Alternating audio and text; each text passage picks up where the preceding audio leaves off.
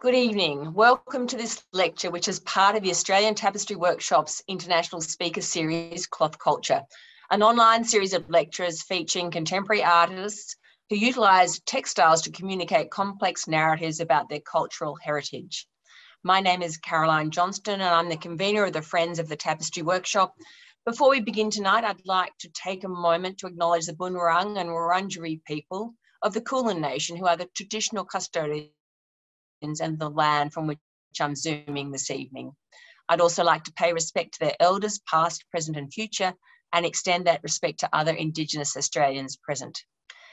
Behind me is a progress photo of the current commission being woven at the workshop, the Parramatta Tapestry, designed by Chris Kenyon, commissioned for the Walker Corporation in Sydney, and which has two project leaders, Chris Kocius and Pamela Joyce. It's wonderful, and if you have a chance to get down there, do to have a look at how it's getting on. Now to tonight. We'll be speaking with artist Aboubakar Fofana. Aboubakar is a multidisciplinary artist and designer known for his work in preserving and reinvigorating West African textile and indigo dyeing techniques. He is one of the world's foremost practitioners of fermented indigo vat dyeing and mineral mud dye techniques. Born in Mali and raised in France, Aboubakar uses materials from the natural world, and his artistic practices revolve around the cycles of nature, the themes of birth, decay and change, and the impermanence of these materials. His professional life is dedicated to preserving the traditions of fermented indigo dyeing, along with other West African textile techniques and indigenous materials. Aboubakar will be pleased to answer your questions at the end of his talk. If you would like to ask a question during the talk, please send them through by clicking the Q&A button. Also, we would love to know where you are in the world tonight, and if you could post in the chat function where you are, we will hopefully share those through the evening. We will try and answer as many questions as possible at the end of the lecture. Now, I'd like to welcome Aboubakar to speak. I know that you welcome me in joining us tonight. Welcome to our International Speaker Series. Aboubakar, over to you. Thank you, Carolina. And thank you everyone for being part of this conversation. And yeah, thank you for having me. I feel really honored to be here and sharing part of my passion with you all. And yeah, to talk about myself, my name is Aboubakar Fofana. I'm a fiber artist, if I can say, or artist maker or designer maker. And I'm originally from Mali, West Africa, and I'm also French. And yes, my work is involved in trying, I would say, to sustain West African textile tradition. Something was disappearing slowly, I can say. And today I'm going to talk about my material and my process before even I get to the outcome of this material and this process. And also the medium I'm going to talk about today is indigo. I can say I'm a natural dyer, but most of my work is using natural dyes. And of course, indigo have something special place in my life, because it's been kind of a lifetime commitment. I did not come to this substance, if I have to call it substance, instead of color, because it's much more than the color, and I'm always trying to see behind the blueness of indigo. So I've been involved, or I've been introduced to indigo at my childhood, I would say. Yes, my childhood. I was 7 years old when I first discovered indigo. It's as a medicinal plant, not at all as dye plant. So I'm the grandchild of a wonderful woman, my grandmother, who was a herbalist, using nature, the natural world, and plants to heal her patient. And she also was the one who would commission us to go and collect plants in the bush for her to use. And yes, that's how I came across to this substance, indigo. So, and the magic for the child of 7 years old child was how from green leaves we can make blue. So I think this is the seeding in my mind, and we've been since then the passion I'm still growing. And I can say, working with this medium after even 3 decades, I'm still learning. And this is also something I have to say. And yeah, so maybe I can start this presentation. And of course, I will happily answer all the questions you have. And of course, we are limited on time, in time. And so, okay, I will start sharing my screen.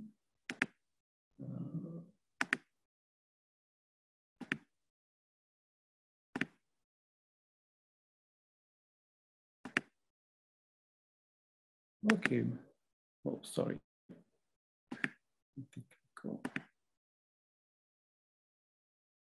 So, yes, coming to starting my presentation with plants, of course, and because in my own belief and in my tradition, you know, most of the time, child will go through initiatory society to learn about their own traditions. And one of the most important things in this West African tradition or in Malian tradition is agriculture. And we said that the most important action humans on this earth should do firstly is learning how to sustain themselves, how to make things possible to be able to feed themselves. And in this Malian society, in the first initiatory society, kids go after 7 years old, is they learn the art of agriculture. This is really the most important things. And we have something very important, said Dali or Dani. It means sowing seeds on the earth. And this is the same word we use for creation and procreation. So just to let you know how important is this action of growing, and because humans find all their substance in the earth, of course. And most of the time we say, yes, we love nature, but I would say I'm nature myself, and I have to be aware all the time that I'm just part of this ecosystem, and it's not only about human beings, but for all the living beings, plants and animals include, of course. So, and in this, in our cosmology, or cosmogony, I don't know how to say, this fiber is a cultural product. We can even say that, a cultural product, because Mali is the biggest cotton producer in African continent, or the first, the #1 producer, if I have to say like that. And we call this fiber the white gold of Mali, the cotton. And in our cosmology or cosmogony, this cotton seed been brought to humans by a celestial bird who brought the seeds for agriculture, and the cotton seed was part of those seeds. And these celestial birds brought this raw material, and humans learn how to grow it. And then through the observation of a spider, we human also, by observing that spider, have learned how to weave the fiber. And the same bird was was the one who also showed to human to spin this fiber. So just to say that cotton is very, very important in this West African culture, and especially in this Malian culture. So, and it's impossible for me to talk about myself without talking about my material and my medium, because I cannot disconnect myself from both this material and the process, because without that, my work would never exist. So, and I'm working on different fields, if I can say that.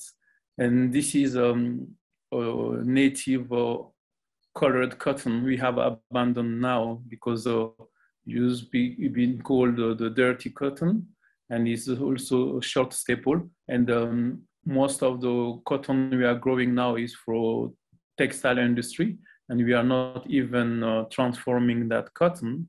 And as the first producer of cotton in in the African continent, we don't transform even 1% of this cotton. Everything is exported and then come back to Africa in a kind of, I would say, finished products. So this cotton is really amazing. And what I'm doing in my work is also working with a group of spinners, women mostly, because they have the skill and the knowledge of using this very traditional tool we can call the drop spindle.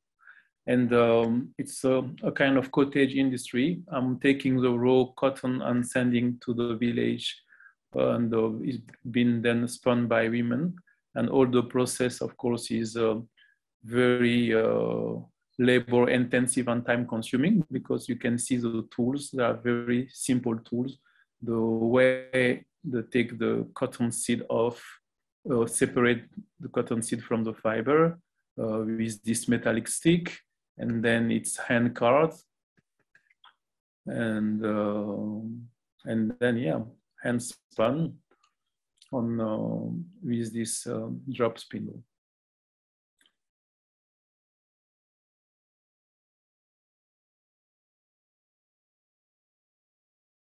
Okay, this is one of the first process when I have the cotton to have the cotton being spun by the women, and you can see those bobbins, and it takes several months for me to get the raw material back, because all this work is done in a very specific period of the year, and I cannot ask those women to saying that I need 20 or 30 kilo per month and I will just leave them the time to do whatever they can do, and me to collect what's available.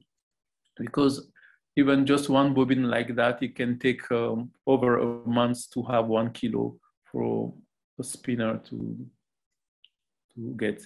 And then I'm processing that cotton when I receive them by putting them on skein and dyeing them, or also the bobbin is sent to another community of weavers to just do the narrow bands.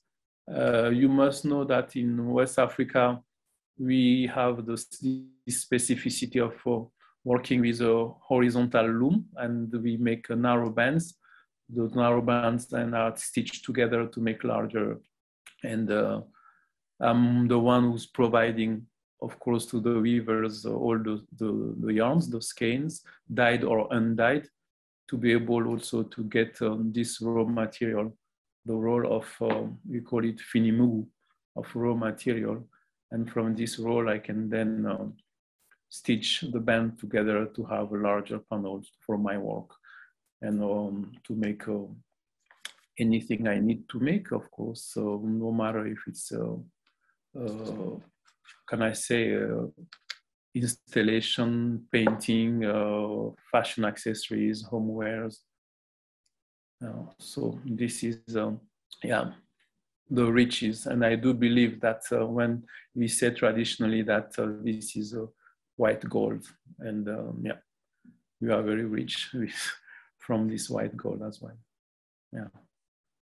So that's that was the fiber, and it's a kind of a duality for me always. When I say duality, it's like things where cannot be separate, because fiber always go with dyes, and it's like life and death, and you know, so, or feminine, masculine, you know, those duality are very important in all my work, of course, because without those things going together, nothing can exist. So as I was saying that I'm a grandson of a herbalist, I don't know much of, I know a little bit, I would say, about the therapeutic purpose of many of those plants, but my concern being more how I can extract colors or from those plants. And the Indigofera erecta is one of the native plants native to Africa continent. And this is for many years now, I'm also part of a farming process with a community in Bamako, I mean, near Bamako, 1 hour drive from Bamako. And we are growing not only, of course, dyes, but many other dye plants and reforestation and medicinal plants, of course. But one of the 2 species of indigo plant we are growing is Indigofera erecta. This one is small leaves. And this one called Philoneptera cyanescens. This is the one, when I was child, I've been introduced to indigo plants. And you can see those, this is a very different species, a very different leaves form, and this is much bigger leaves. And the fascinating things during this time when I discovered how green leaves can make blue, it was just by crushing these leaves in my finger, in my hand. And when the saps oxidize, the hand turned blue right away. And that was a kind of magic, you know. And yes, then how green can make blue. That was all about that. Trying to understand this alchemy, or not even saying it is magic. So, and the indigo farm in Mali is growing those 2 species. And the way we process that plant is when we collect the leaves, traditionally, we work with the fermented leaves vats, and the leaves are quite bulky, but the genius of the ancestor is that they thought by reducing the mass of the leaves, we could create a concentration of a chemical component, you know, because those leaves contain what we call the indigo precursor. That's why at the right beginning, we see green leaves, but by pounding those leaves, we reduce the mass of the leaves matter, and we create this concentration. And you can see just through the oxidation, the green leaves will turn blue or even very dark blue. And this is another amazing riches from this country as well, the blue gold. In this time, after the white gold, we have the blue gold. So the indigo balls we are making are very, very precious. And because of the ratio to get to have 1 kilo of dried leaves to when before you start setting the fermentation vat. So the ratio is 10 kilo of fresh leaves will give you more or less 1 kilo of dried balls. So, and with the vat I'm using in my studio here are 350 liters, and I'm using 20 kilo of dried balls to start my vats. So you can imagine if even I have to use 200 kilos of fresh leaves, my vat cannot even contain this amount of leaves. So that's why the processing is also very important. And then we get this raw dried material, the indigo balls, to set the fermentation leaves vat. And this vat is a living vat, because when making indigo is a growing bacteria, and those bacteria are the one who would, with the contact with oxygen, will turn solid and blue to make the indigo tin. So this is the alchemy of natural indigo. And here you can see this vat with this thick and purplish foam on the top, which shows that there is life inside and there is movement or life inside this vat. And it's one of the most important signs that the indigo vat should give you, this very dark purplish color and on the surface of your vat. And it means also all the reaction is happening, the reduction being well done. And this sign is always amazing to see before working with the vat. And the technique itself will take minimum 1 week, 10 days before the vat get ready through the fermentation process, and then for the dyer to start working with this vat. And because we are dealing with living organism, and in our belief also, when I say our belief is animist belief, we think that everything with a life will also die. And this, I'm showing a vat of 14 months old, and you can see the characteristic of the foam here. The foam is very loose and very pale, not anymore as dark as the previous picture I was showing. But it doesn't mean that it's finished, but life is still going. And I would say the skill of an indigo dyer working with the fermentation leaves vat is not especially succeeding the recipe to get a beautiful vat to start with, but the skill of the dyer is knowing the conditions and knowing how healthy is your living organism every single day, and to be able to afford their needs or to fulfill their needs, and for them to have long life.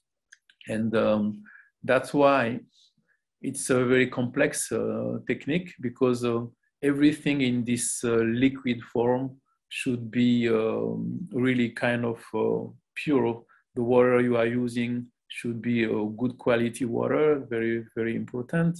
And because about the chemical aspect, the pH in the indigo vat is alkali, ideally between 10.5 to 11 pH. And you have also to make this condition exist inside the vat. And of course, anytime you are dipping your fiber inside this liquid and taking out, it means you are taking off more bacteria. And at the end of your day, it's also necessary to feed those bacteria. They have a specific diet. You can feed them with fermented agents. We use many different things for that, like also things will contain fermenting agent contain also fructose.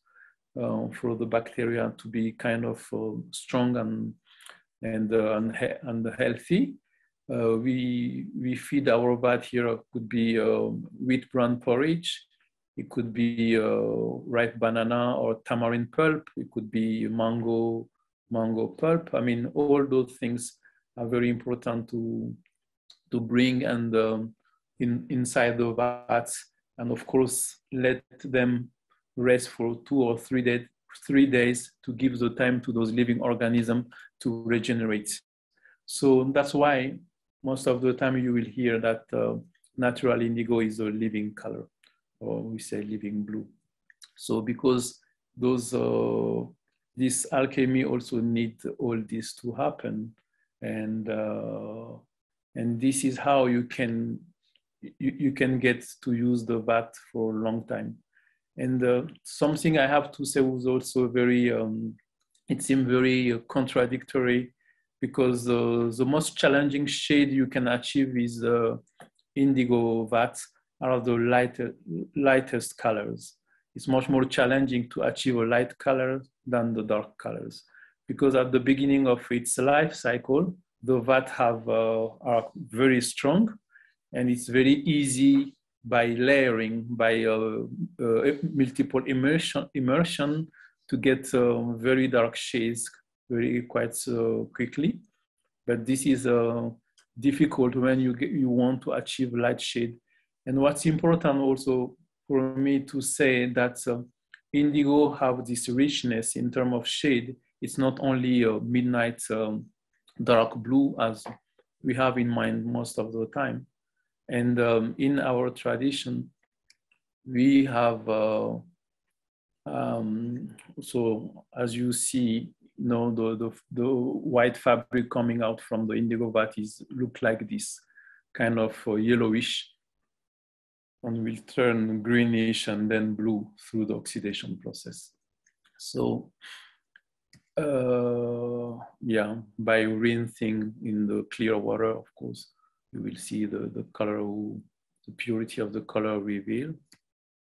And of course, in my studio, and I'm working with the team, and we work on piece dyeing and also on yarn dyeing, was a very important part of our process. And this is those skein then we share with the weavers to make their work. And dyeing yarns is also a very specific process. No matter any fiber will go into the dye vat should be scoured and cleaned to remove all the starch or wax or grease if it's animal fiber, and then to be then dyed in the vat. So this is also a very interesting process and way of dyeing yarns. And I was talking about the richness of the indigo shades, and I have to say, in my own traditions, in the classic society, as we said, to be an accomplished indigo dyer, you will have to be able to achieve these 12 shades. 12 shades, and because we said that each of them is a specific emotion, and you can see from the bottom to the top, all those shades can be achieved in the indigo vat. So maybe the first ones are the most challenging one, and most of the time you get those one at the life cycle of the vat. That's what seems contradictory, you know, because traditionally we believe that the life cycle also is of the indigo vat is 9 months, and we often do this parallel with human gestation. But through my experience, or I can take this life cycle longer, and the maximum time was 14 months for me. And it's really, of course, challenging to get to that level. And what I think it's really interesting is the first shade I can translate Bagafu by the blue of nothingness can be achieved only at the life cycle of that. The last breath of the vat will give you in multiple dips this blue of nothingness. So the richness of the indigo is one of the things I spent years trying to understand this alchemy, and to be able to extract the maximum from those vats. Of course, at the end of the life cycle of the vat is then collected to be thrown on the field, because it's an amazing fertilizer with many good things inside. And we give back to the earth what the earth been given to us, and then the cycle continues. And here is on a very fine linen is what I can call the blue of nothingness. And those are the most challenging colors to achieve. And of course, as I was saying, our studio, we work on different products in terms of design by trying to give the maximum of the shades we can, depending the product we are making, of course. And I will say, no matter if it's a functional textile, as I used to call that, or non-functional, because they are both art for me. And that's why it's difficult sometimes to say, or I would say, or to put words in what we are doing and who we are and what we are doing. So this shawl, for example, is from dyed hand spun yarns. And it could be from piece dyeing or yarn dyeing. This is what we can call the ombre, dégradé dye on linen. And tie resist on hemp. Stitch resists on narrowband Finimugu West African cotton, Malian cotton, narrow bands, stitch resist. Some collaboration with fashion designer for both accessories and garments.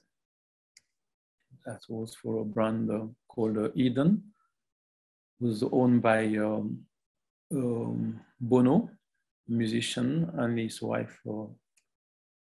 And I had a collaboration with them a few years ago for New York Fashion Week.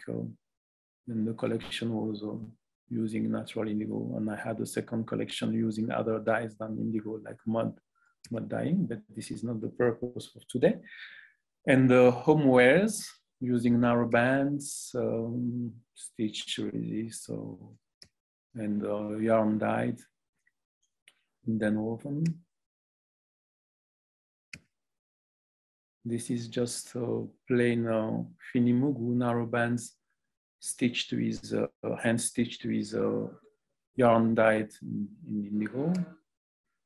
So, and then I would say in my work, there is also this environmental issue I have to formulate, because, and I do think that my work is completely connected to the land, to nature.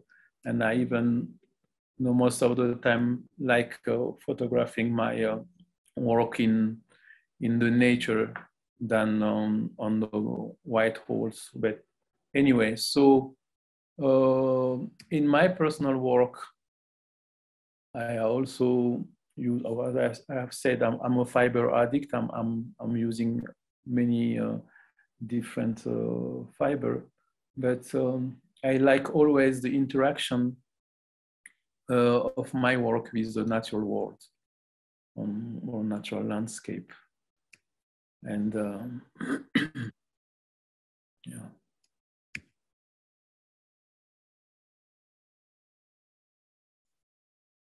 And for me, it's give the more sense to who I am and what I'm doing, you know, and how I myself connect with my own work, because as I have said, I can't disconnect myself from all my material and my process. So I'm kind of part of my own work. I don't know how to express that, but and I think there is much more resonance. I don't know if that's what English, I mean more, yeah, with the natural world always. And of course, working with this medium, and I'm most of the time coming to talk about the different depth of indigo. And of course, we did talk about the medicinal purpose of the plant used, for example, by my grandmother as an antiseptic and anti-inflammatory. But we also have, we can talk about the political depth of this substance, because for me, I cannot work with indigo without having in mind that indigo also has been a symbol of oppression. When I say a symbol of oppression, I'm talking about, you know, the enslavement of West African in the United States, for example, with the exploitation of human being by other human being. And I think we should never forget, you know, we should always have in memory that's happened even not so long ago. And for example, this picture remind me of, I mean, it was also done in the web. I was thinking at this, as this beautiful song been sung by many artists, but I'm going to talk about Nina Simone's version, Strange Fruits. I don't know if you know about the lyrics of Strange Fruits. In during the 50s, all this lynching of African American in the United States, you know, by being hanged, and I mean, it's a very emotional thing. Anytime I start talking about it, but just to remind that Africans been enslaved in the United States and to work in both cotton field and the indigo field. And indigo been one of the main cash crop. And of course, those slaves been enslaved to, these people been enslaved to fuel the American economy. And capitalism been built on that.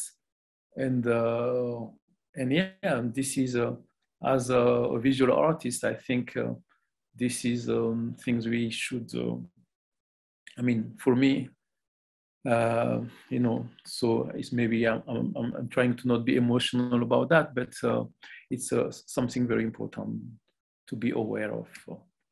So, and yeah, I was saying that I like always the interaction of my work with the natural world, because indigo suits with mineral, really. And our belief is that, you know, we are part of this ecosystem. And no matter is animate or non-animate, like stones here. And I think it always gives the really sense to my work. And that installation I start working on, but never did not exist yet, is talking about migration.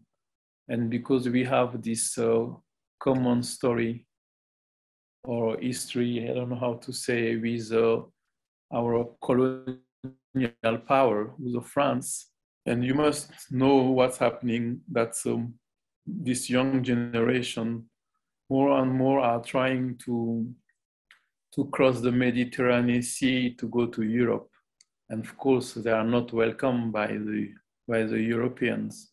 And the tragic thing is that many of them every single day are being swallowed by the sea because their dream been stolen from their rulers, and those who doesn't give them any hope.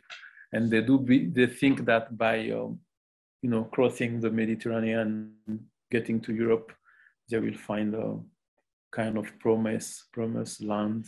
But anyway, this is another subject we could talk about. So this is a project, inter-design projects I've done several years ago. And again, this is by the Niger River, not so far from Bamako. With a mosquito net tent made in linen gauze.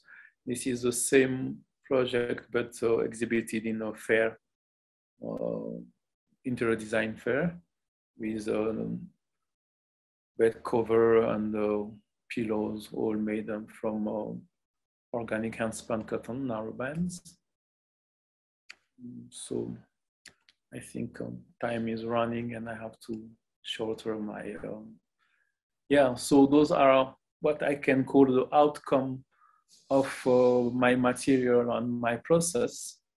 And but I have to say one thing, like my grandmother would say, that indigo is a great plant, and from indigo we can make a blue color.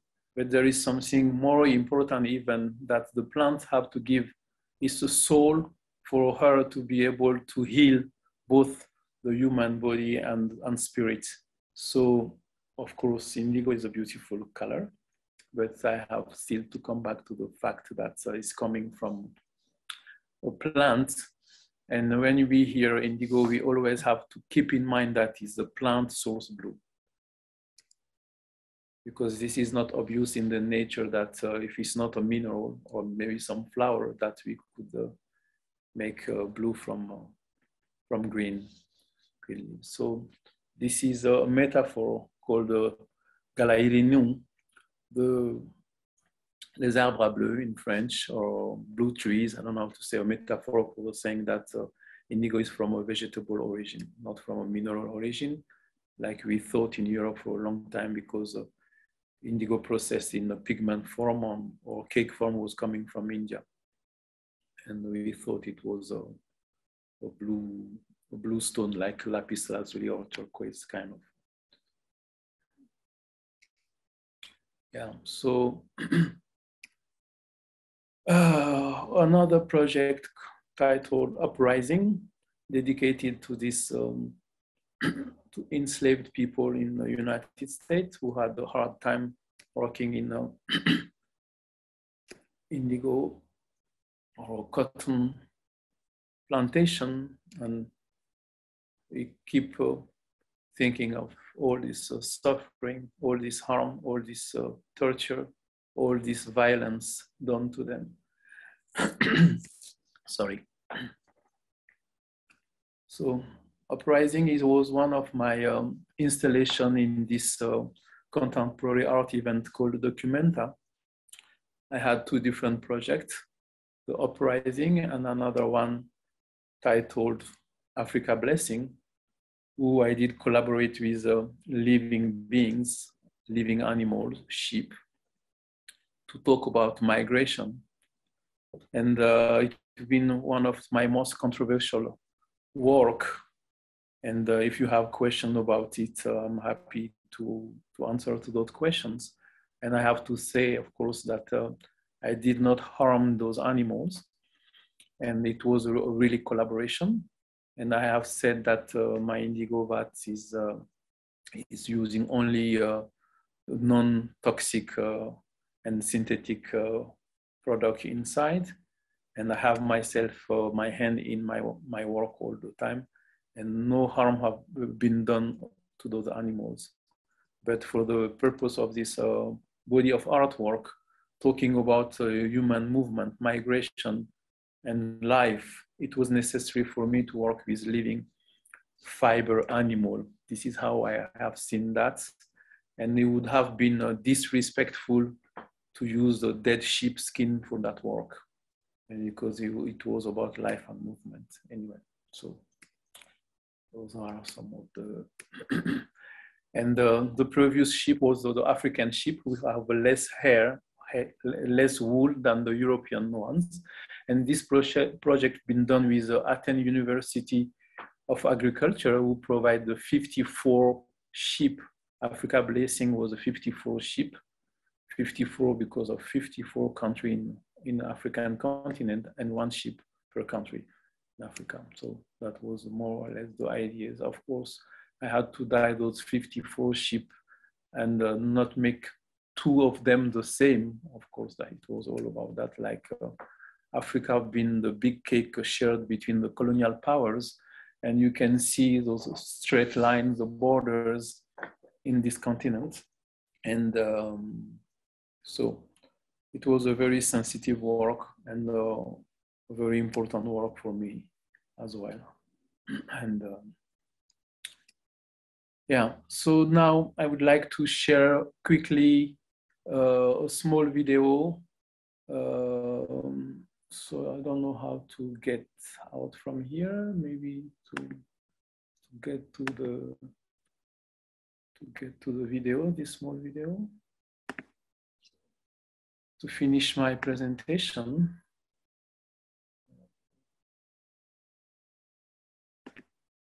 So this small video is after document I've been the making of my work for Documenta. It was mostly, I would say, 3 different projects: the uprising and Africa Blessing with the sheep, and also the other project was dyeing 20 kilo of yarns to be woven, to be used as a bookmark, as ribbon for the bookmark of the Documenta catalog, one of the Documenta catalog. So I will let you see that with no really comment, and then I'm happy to answer all questions you will have.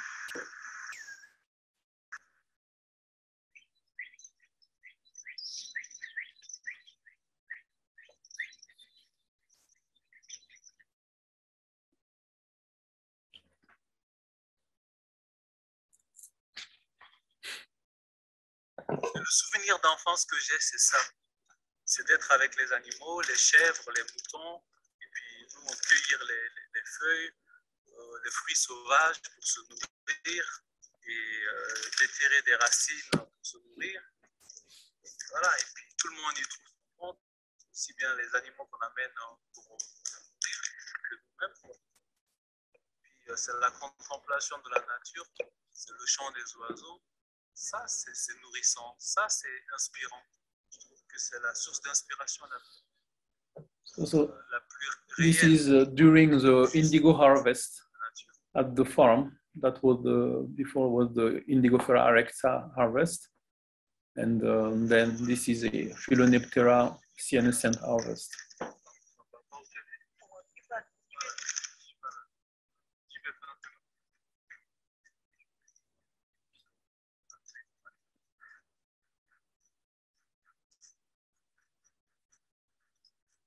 And for the uprising, we did grow in a greenhouse in a castle in Germany, 3 different species of indigo plants: Indigo fermented, the Polygonum tinctorium, and the Isatis tinctoria, with the European wood, to symbolize the slave plantation of this installation, and also to talk about the universal aspect of this substance, indigo.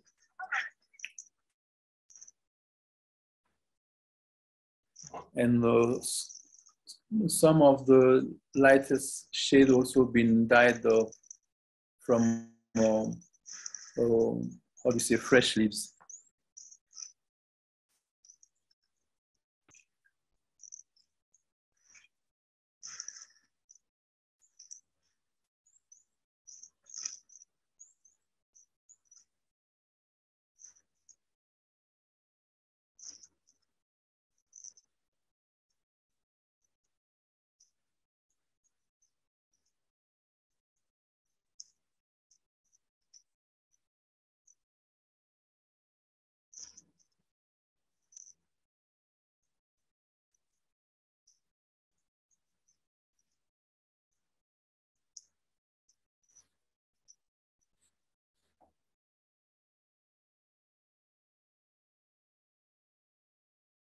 as I have said, lighter shades are much more challenging to achieve.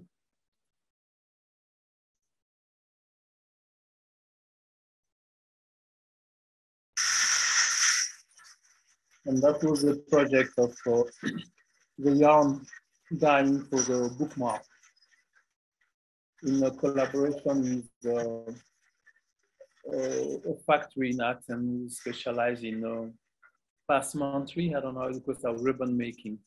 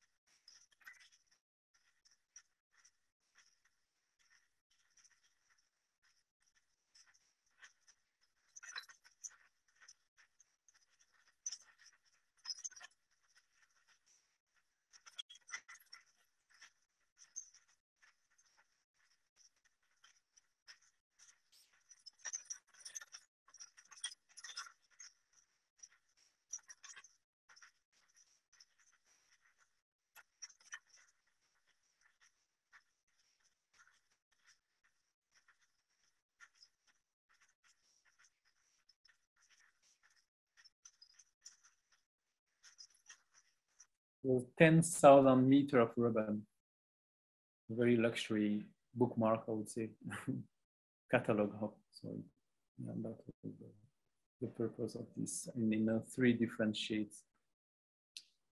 And this is exactly how we process the indigo after we've been harvesting. Is pounding in this wooden mortar and pestle. And you can even see right away the change, the color change of the leaves through this process. And to become right away very dark.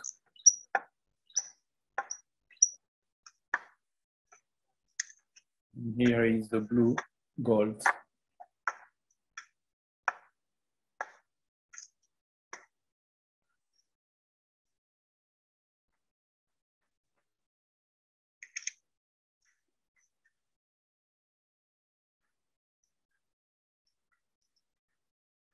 Those are the 12 shades. Barafolo, Baranonokene, Barakene, Baraje, Barafi, Barakali, Barajalan, Lumasa, Lumasaje, Lumasafi, Lumasadune.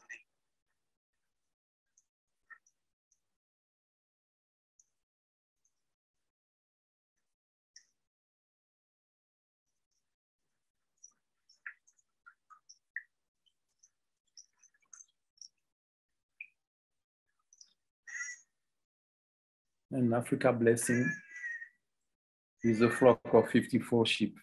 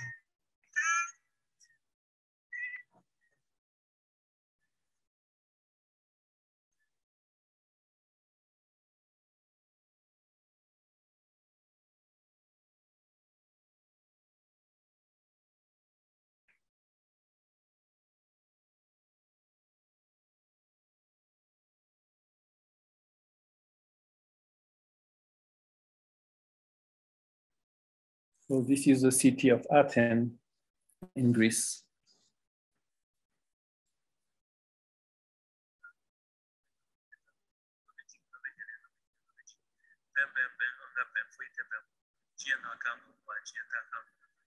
est-ce qui camp pour qui est le camp pour tabe da don da to don da to da don da bo don da be ni da bo ko da be da ko da bo ni da be ta da be na da be na da be ta da be ji da be yele da be yele da be ji ben ben ben on da ben fui te ben qui est dans camp pour qui est dans camp qui est-ce qui camp pour qui est le camp.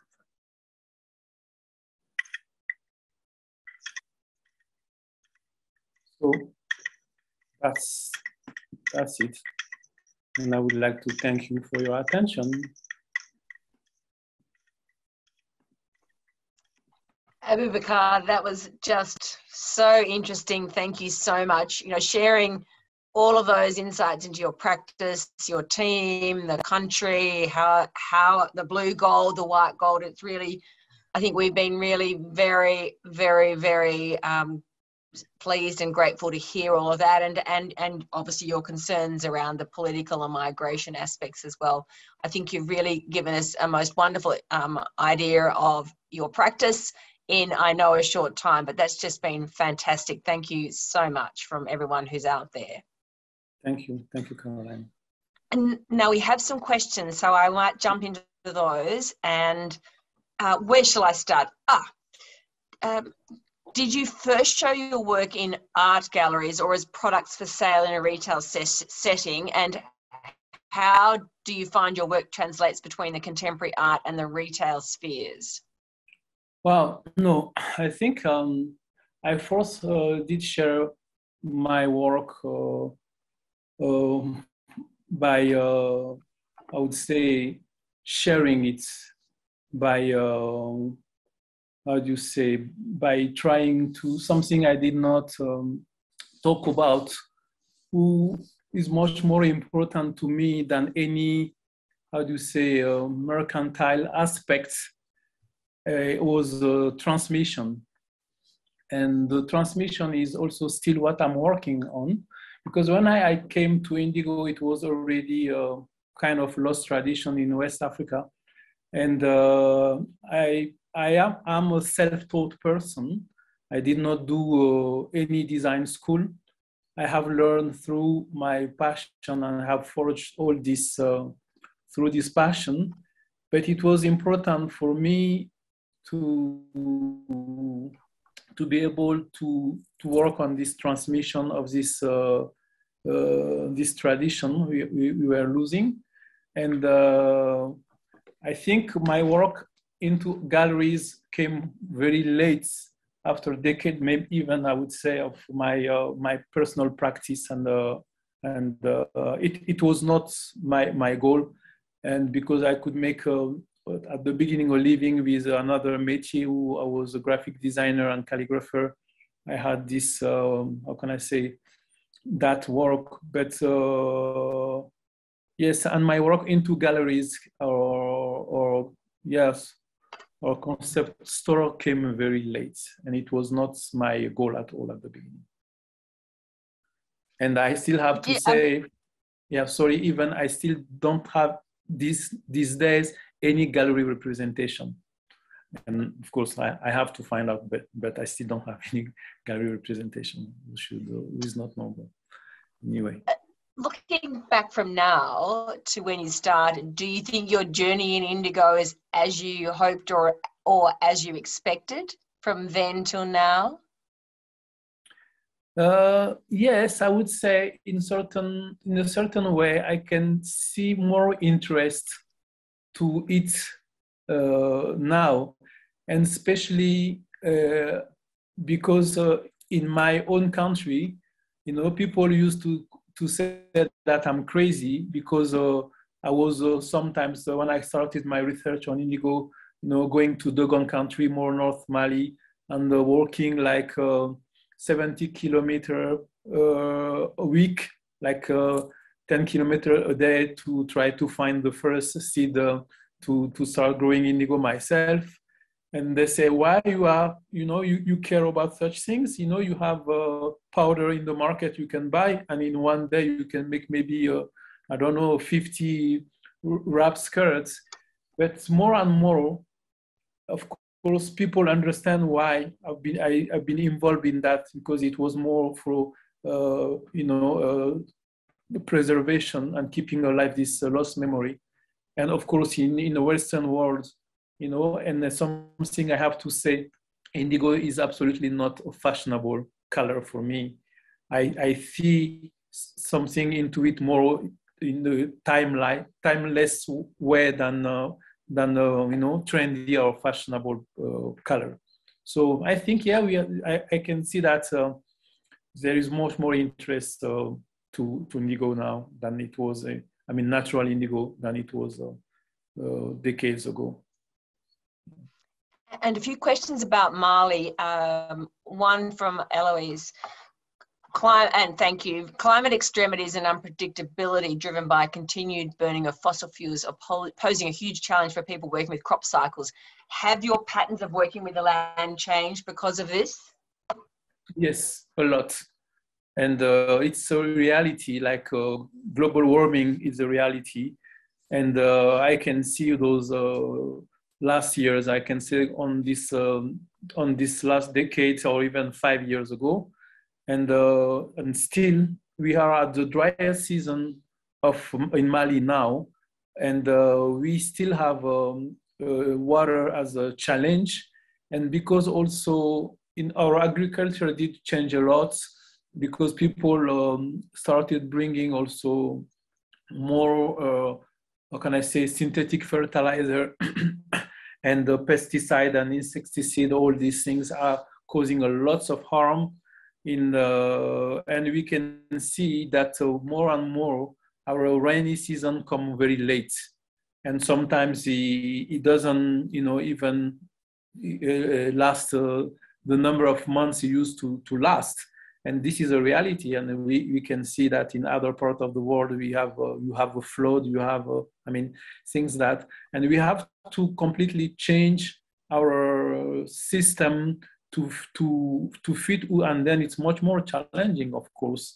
You know, we have big water issues, and we did lost last year lots of small trees, and even this year, because we definitely we did a lot of reforestation, and young trees are much more fragile when you come to go through the dry season. And if we cannot water them for them to get strong enough to be able to pass this hard time, it becomes really, really challenging. Yes, we see a lot of difference, and we have to adapt our agriculture from this global warming now. Thank you. And another question was what's happening in Mali now. Has your work generated interest in other producers working in indigo locally? So the thing is there is people who are, of course, interested in what I'm doing, but when it comes to tell them that, you know, this is a long process, and they back up. Of course, there is many people who pretend doing natural indigo and they're just doing synthetic. And it's a problem, because when someone come to me and I said, okay, if you want to be trained by me, it's a minimum 7 years, you know? And they say 7 years. I say, yeah, 7 years. And of course, this cycle is what traditionally an apprentice will only become an artisan only through after 7 years when the master was teaching and you have some country, if you take Japan, for example, to make this parallel, and an apprentice will never become an artisan. It will take 10 years. But this time, because we want everything fast, everything quick, and really apprenticeship is something people say they don't have time. And I use often to reply, if you have to be a surgeon, you know, you are not going to open someone's belly and cut. And, you know, if you did not do the time to learn how to, you know, in any métier, I think this time is necessary. It's just not, you know, getting through is a commitment. And my life to indigo is a commitment. I did not come to indigo for 10 years or 20 years. And what I was saying, after even 38 years of experience, I'm still learning. So how I can give to them, you know, this knowledge in 1 year or in 3 years, what I've been, I've spent decades of learning.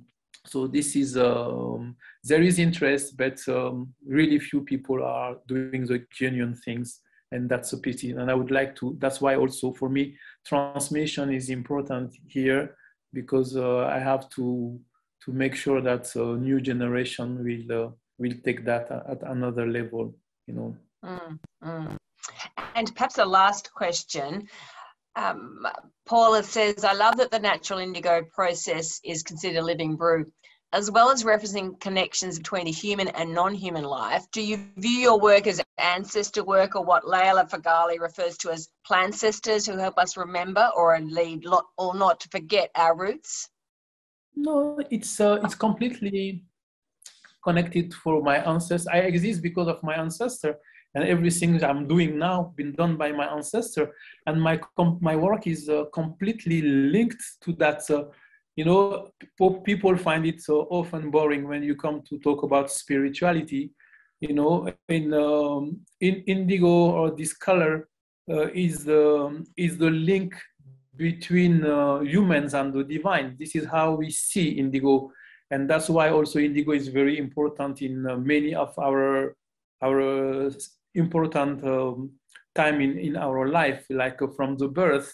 The reason we used to host a newborn baby in an indigo dyed fabric was because we do believe that it's a color of protection, and also welcoming a newborn baby, it's so showing that we adults, we have a responsibility towards this new life coming, and indigo is really present in all the important moments until the death.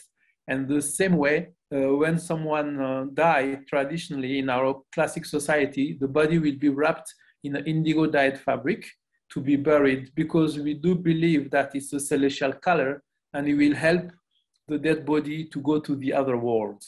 So, it's not, of course, my commitment to it is at several levels. Of course, I don't want this tradition to die, because losing that is losing our soul, but it's definitely because it's connected to our ancestor.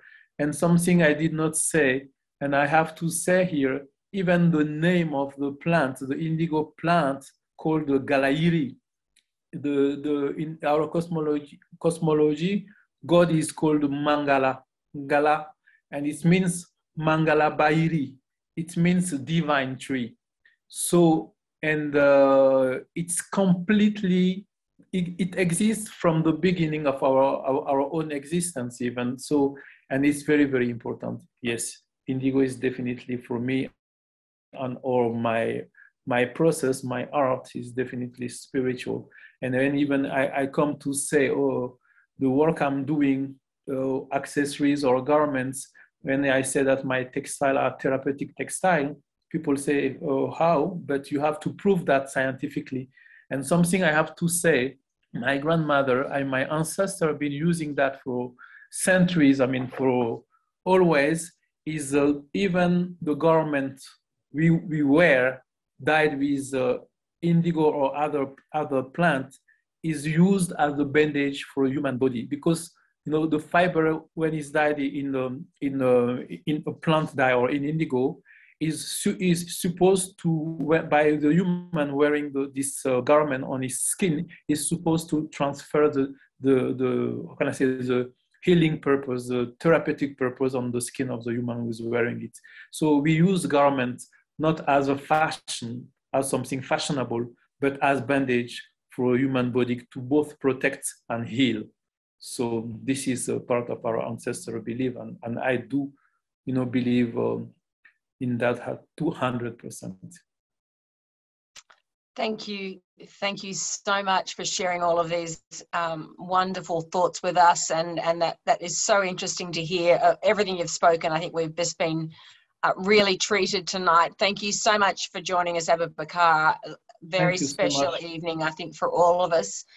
I also would like to thank everyone at the Tapestry Workshop who's worked to put this lecture together. Please visit the website to learn more about the Australian Tapestry Workshop. And if you can visit, it is the most wonderful place, I think, in Melbourne. and there will be other talks and exhibitions. Aboubakar, thank you again for thank really you so much. being. Thank you for having me, and I will definitely come and visit you also in a few months, because I'm planning to come to Australia for your summer, January and February, to run workshops in Melbourne. I mean, Eltham. Eltham is near Melbourne, I think, at this place called the Laughing Waters. And I would definitely love to come and visit your place again for a second time, and I'm really looking forward.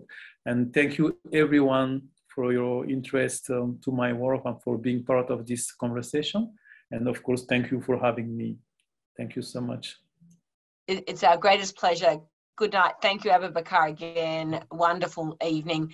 And thank you to all of those who've joined us from all around the world. And before we go, we have Nam in Melbourne, Unscented Wongoland in Sydney, Liverpool, UK, Rabibi in Broome, Eltham, Gadigal Country in Sydney, Wadawurrung, Nimbin, and Kuana, Adelaide. So, and a lovely comment before we leave, your collaboration with other species is just beautiful. So I think good night to everyone. It's been a super evening. Thanks, Aboubakar, and thank you everyone for joining in. Good night. Thank you so much. Thank you, everyone. Bye-bye.